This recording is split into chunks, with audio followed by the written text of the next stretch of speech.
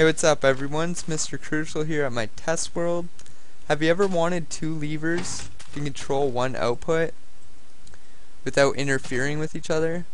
As you can see here in my quick demo, both levers will control the output, but if you leave one lever on, it totally makes the other one useless. That's because power is stuck in the line here. So we're going to wire up a compact piston version of the XOR gate. Lay a block down with a redstone torch on the side. Coming from that block, you lay a repeater with another repeater beside it. That's actually attached to this torch. Piece of dust. This dust attaches to a sticky piston on its side with a block in front of it.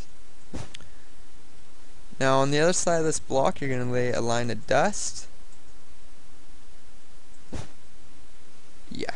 And basically, if this block was over in this space here, this repeater will also attach to the dust. This is our output, so try not to bend it like that. Even though I haven't tested it, I wouldn't suggest it. Break off your output an extra block, or maybe use a repeater. And these two spots here are your input. Now if you want to drag your input a little bit further, you can add a repeater here so it doesn't interfere with this torch, and drag it out a little bit further. And as for this side, you can just basically attach it right into the block, like so. But that's the compact piston version of the XOR gate.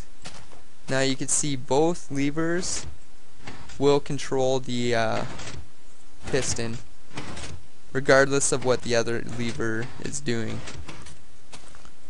So, very useful. Basically, you can go ahead and wire up some indicator torches coming from this line here to these levers that will indicate the true value if it's in the on or off state. So, there it is, compact version of the XOR gate. Rate, comment, and subscribe.